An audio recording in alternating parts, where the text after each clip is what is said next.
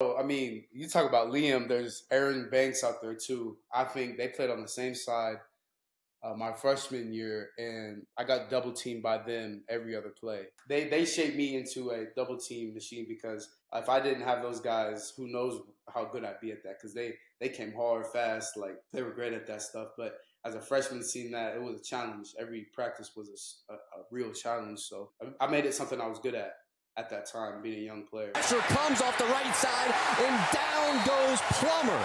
Jacob Lacey in the backfield and drops him for the sack.